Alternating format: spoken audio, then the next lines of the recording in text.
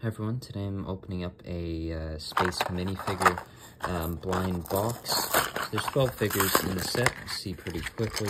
It is the UFO dress costume character.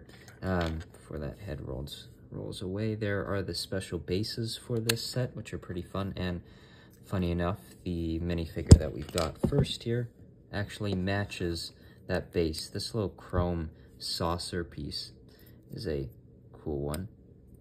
Just attaches there, a green head, and then that little piece there.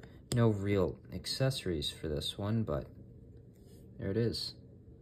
It's cool how it matches the stand and everything. It's a pretty cool figure. I like it. I like that saucer piece. I think that's probably my favorite part of the figure, so that's my first one so far in this series.